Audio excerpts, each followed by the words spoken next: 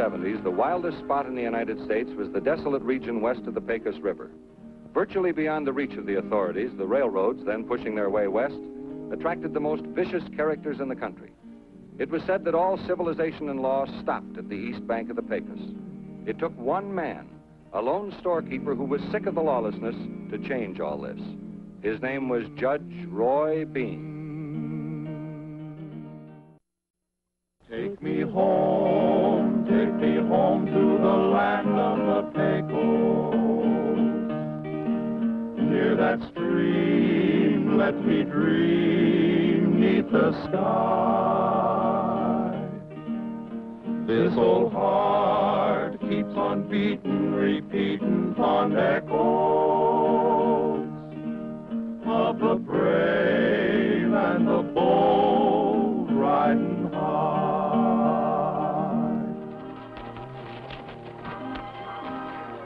Let's get off. I want to show you something. Aren't you coming? You might help me down. Help you down? What's the matter? Don't you feel good? I feel wonderful. I'd just like to be treated like a lady once in a while.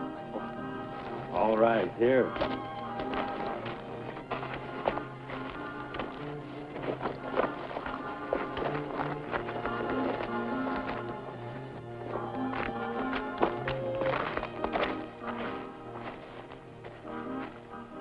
See why I'd like to have a ranch house right here? Yeah, I see. It's very beautiful, Jeff. But why tell me about it? Oh, I don't know. I just felt like telling somebody, I guess. Look at that view. The road and everything. Look how easy it is to see that wagon coming along.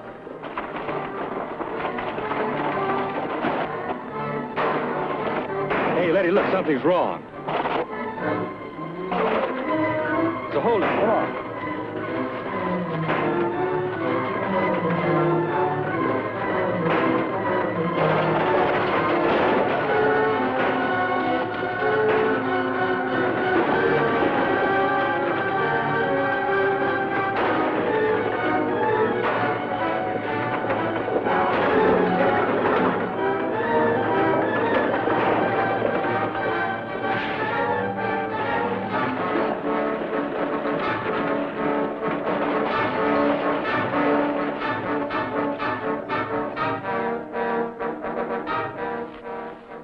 What do you fellas want? We'll take that box you picked up at the railroad. All right, you can have it. I don't aim to get filled full of lead for any box I'm carrying.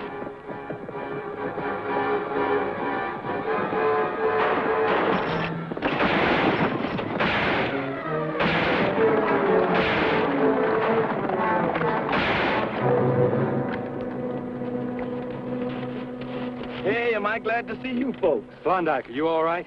I am now. Did those fellows get away with anything? Nope, they was after a box I picked up at the railroad. Still here. It was that shooting that made them skedaddle. I never seen such shooting from the back of a moving horse. You'll have to thank Letty for that. She handles a gun like a man. Handles a gun like a man. Can't you think of me as a woman just once?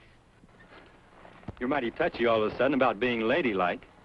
Klondike, Yeah. we'll ride along with you in case those hombres try to jump you again. I'll appreciate it. Get up. Ha! Out, go!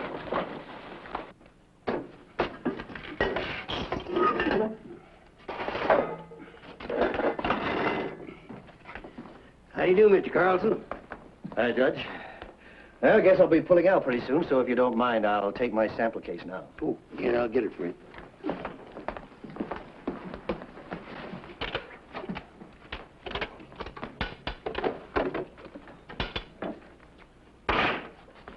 Ain't often this old safe holds $1,000 worth of jewelry. Yeah, much obliged to you for keeping it, Judge.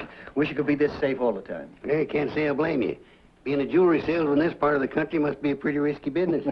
Yeah, there's always someone trying to knock you over.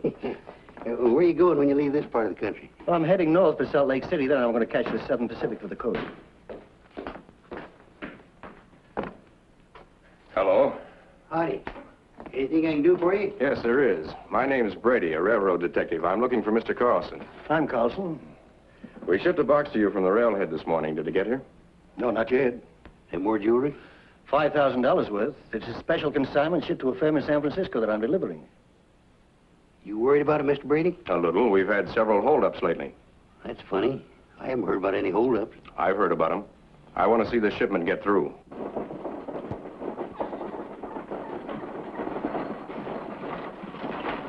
Yeah, I think I hear them coming now.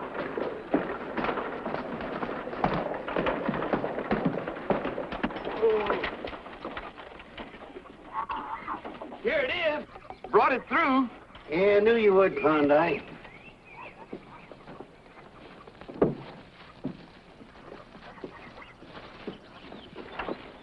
If it hadn't been for Jeff and Letty, I'd have never made it. That's right, Uncle Roy.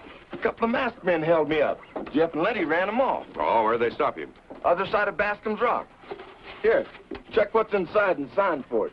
No more of these trips for me. Too risky. All right, let's get in and take it. What happened, Jack?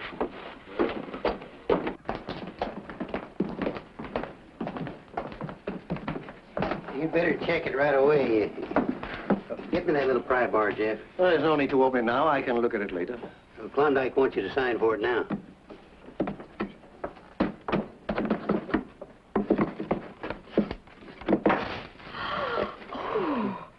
Kind of pretty, huh? Pretty? That's the prettiest sight I ever saw.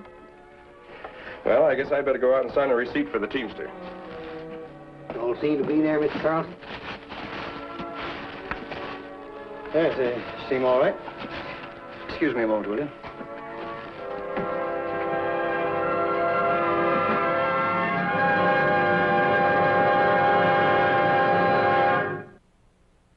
Where's that receipt?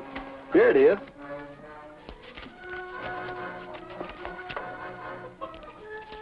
There you are. Thanks.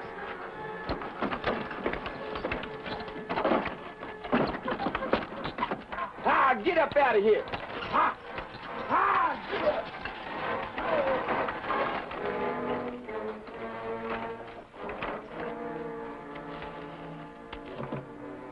What happened to the holdup? How can I collect from the insurance company for a robbery that never happened? Take it easy. We'll stage another holdup. Sure. You had that teamster say he wouldn't make the trip again. I've got to have an honest witness to make that story stick with the insurance company. We'll work it out. Of course, another holdup's going to mean more trouble. We should get to keep more than a third of the jewels for our part in the deal. All right, make it half. Say, you're okay, Carlson. Reasonable. We'll keep our half and deliver the other half to you and Carson Bend, right? Yeah, that's right. Now, you better get out of town before that judge finds out about you. Oh, he's not that smart. Say, how about that girl for your witness? Girl? Yeah, the one in the store. She almost went crazy when she saw those jewels. If you could get her to take a ride with you... Say, that's not a bad idea. You know, I might try that. Go to work on her.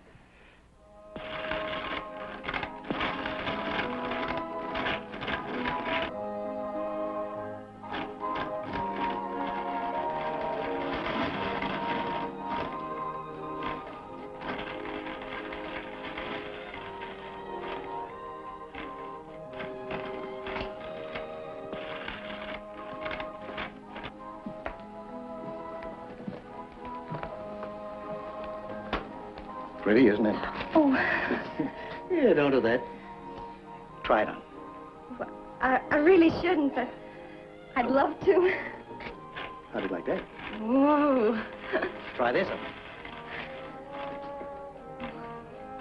Beautiful. There. Now, how's that? Oh, lovely. Just lovely.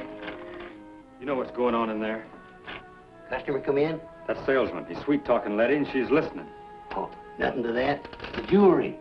Women just like pretty things, that's all. Yeah, but she's sopping it up like gravy. Just a second.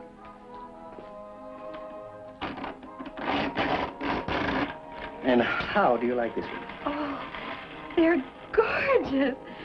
Everything's gorgeous. You know, you should be wearing things like this all the time. And wouldn't I love to? A beautiful lady like you is completely lost in a place like this. Didn't anyone ever tell you that? No. All they ever tell me is how well I can ride or shoot. That's because they don't appreciate a lovely little lady like you. Oh, I guess they don't. Now, you should be in a big city. Women nowadays, you know, are doing much more than just sewing and cooking. You know, you should come to San Francisco with me. Work in my office. It would open up a whole new world for you. Guess it would, wouldn't it? You know what that fellow just said to Letty? See, we're sure living in a marvelous age. I'm peeling them apples for a pie for supper tonight. What you gonna do with that one? Peel it. He wants her to go away with it so she can work in San Francisco. What'd the lady say? Stood there like a calf without his mother. Now, don't put him in the sink, Letty. Don't like it. What are you going to do about this? She's your niece. Just right for pie. I think I'll just run that jeweler right out of town. Now, take it easy. I'll have to have a talk with Letty.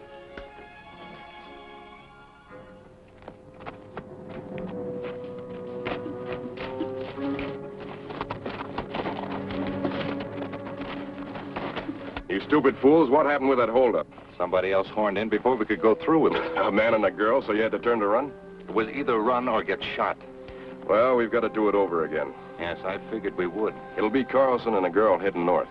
What girl? The judge's niece. Well, she's the one that did the shooting the last time. Well, she won't be doing it this time, so stop worrying.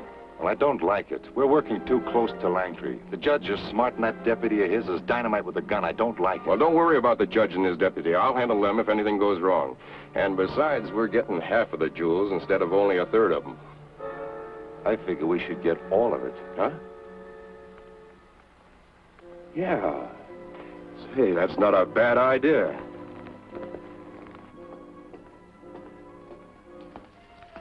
Letty, can I talk to you? In the kitchen.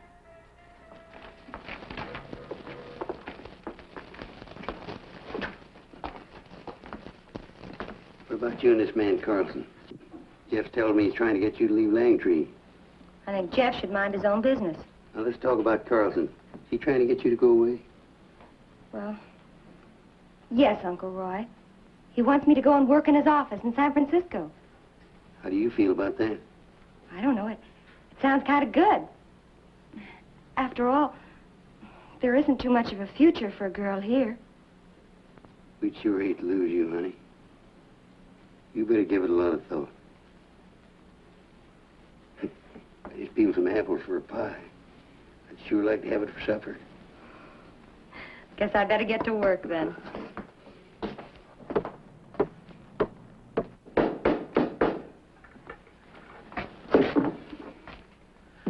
Is Letty coming back? You mean Miss Bean? Yeah, sure. She'll be back when she gets here. Okay, I'll wait. I wouldn't if I were you. No, why not? You've been putting a lot of ideas in her head lately that don't belong there. And you better stop as of now. You know, I don't think she'd agree with you. You just tell her I'll be back later.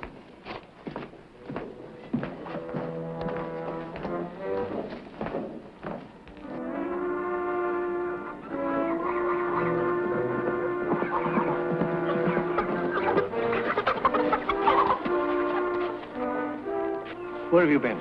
Out getting the boys set. Well, it might be a waste of time. The girl hasn't said... Hold it.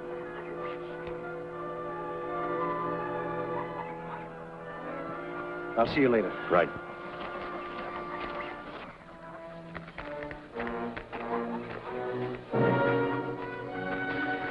I'm leaving town in the morning. I want you to drive me. Like I said before, mister, no more trips for a while. And I said I wanted you to drive me. And I said no more... You're gonna drive me around. Let go of me! Let go of me! Now, you're gonna drive me or aren't you? You all right? He didn't hurt me. I'm fine. You know, I feel pretty good myself right now. Come on, Klondike.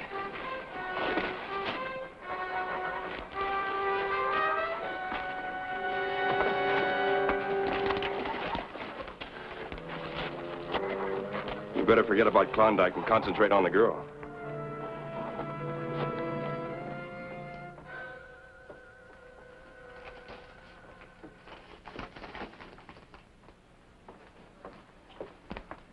Good dinner, Letty. I'm glad you enjoyed it, Jeff. The pie was great. Did Uncle Roy have a second piece? He's eating it now. What happened to your jeweler friend? Well, he's still around the settlement. He offered you a job in the big city, didn't he? Anything wrong with that? Well, you're just not qualified. What do you mean? Getting to be a secretary takes learning. Don't you think I can learn? You're just a big tomboy.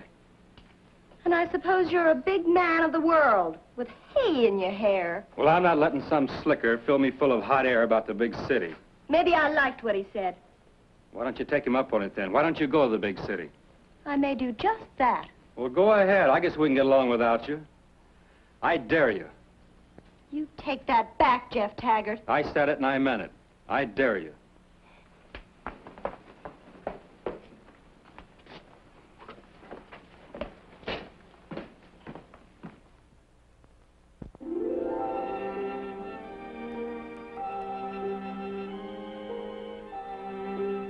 You're just a big tomboy. And I suppose you're a big man of the world, with hay in your hair. Well, I'm not letting some slicker fill me full of hot air about the big city. Maybe I liked what he said.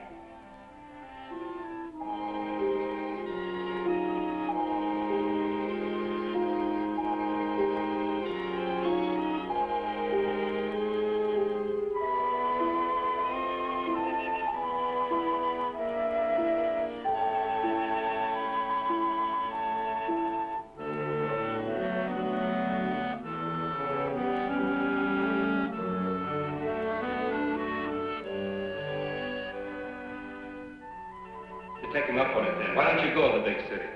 I may do just that. Well, go ahead. I guess we can get along without you. I dare you. You take that back, Jeff Taggart. I said it and I meant it. I dare you. I dare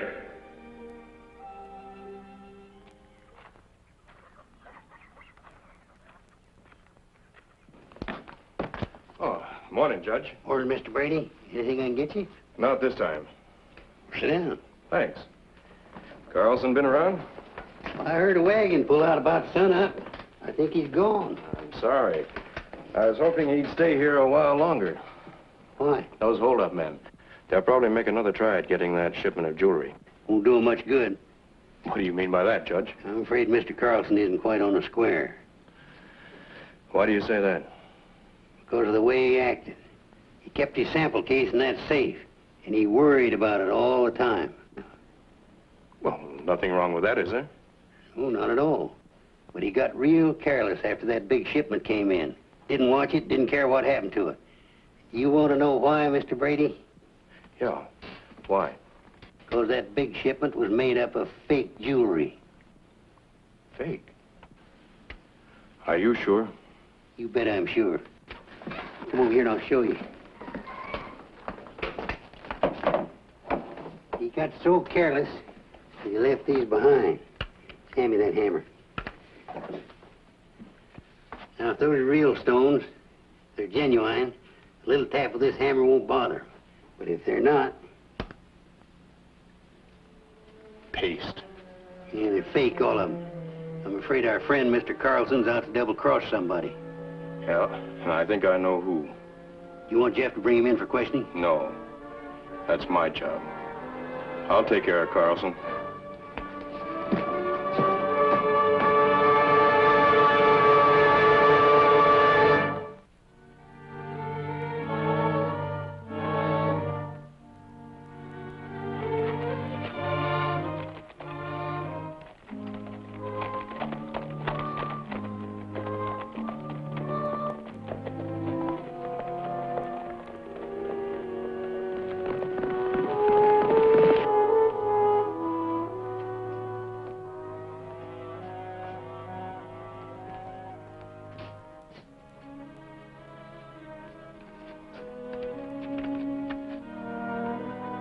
Dared me to go with Mr. Carlson, so I've gone. Letty. Judge! Letty's gone. She left with the jeweler. She left this. It's all my fault. Your fault? Yeah, I made fun of her last night. I'm going after her. We'll both go.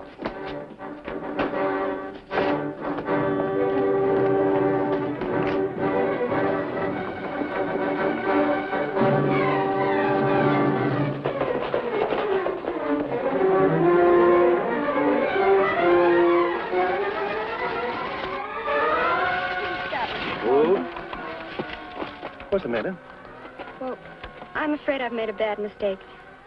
I'd like to turn around and go back. I can't do that. I have a work schedule to keep. But please, I don't want to go to San Francisco. All right, all right. The first stop we come to, I'll arrange for your return on the stagecoach. Now, how's that? All right. Come on.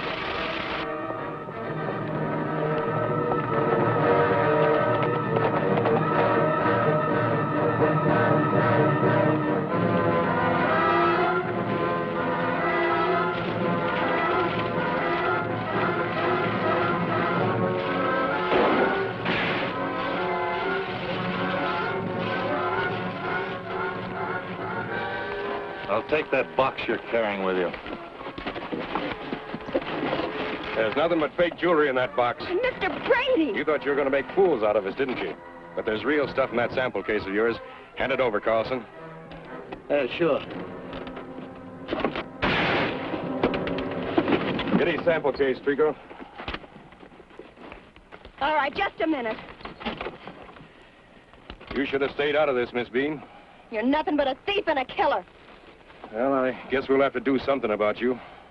Trigo, you drive the buckboard and follow me.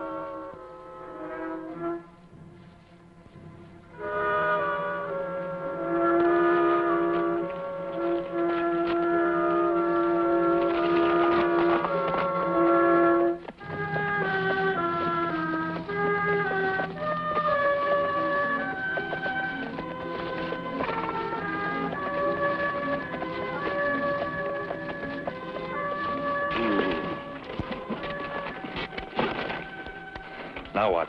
They keep the rig here and take the girl out in the desert and leave her there. No, you wouldn't do that. Shut up. That's pretty rough, Brady. Can you think of something better? She wanders around out there and gets lost. Whose fault's that? Well, look, Brady, after all, I mean... Hey, look.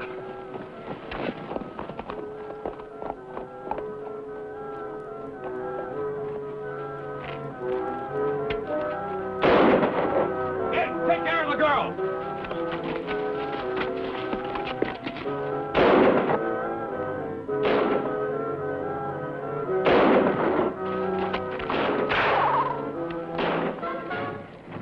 It's not going to be easy.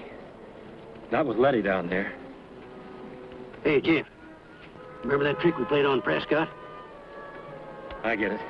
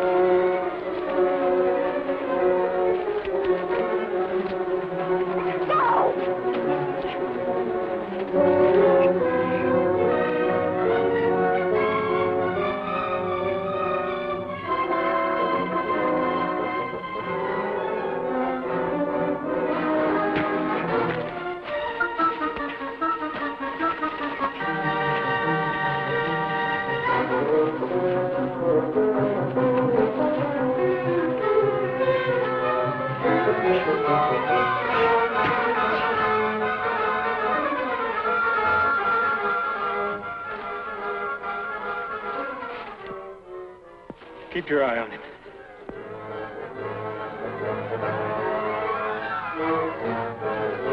You men down there. This is Judge Bean. Go on back to your store, Judge. Calling this court into session here and now. You're charged with robbery, kidnapping, and murder. How do you plead? You're wasting your time, Judge. You can't do nothing to us unless you got us under arrest. Drop those guns. Don't turn around. You're under arrest right now.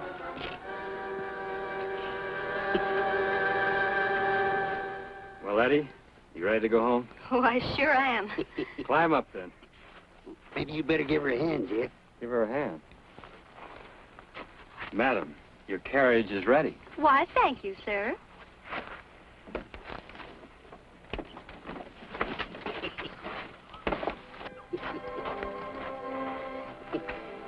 All right, you hombres, get headed back toward Langtry. Up.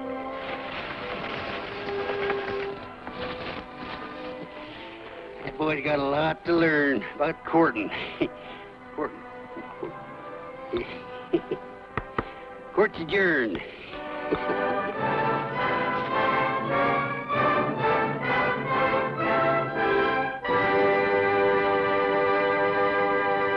I can hear every steer, the sound of the thundering herd.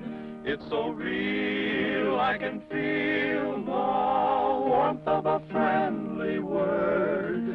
So I know I must go to the land of the Pecos, there to stay